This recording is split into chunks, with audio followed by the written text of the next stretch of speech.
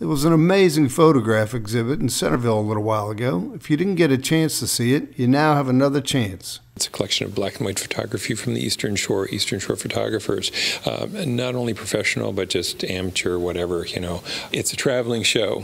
It was designed to be a traveling show.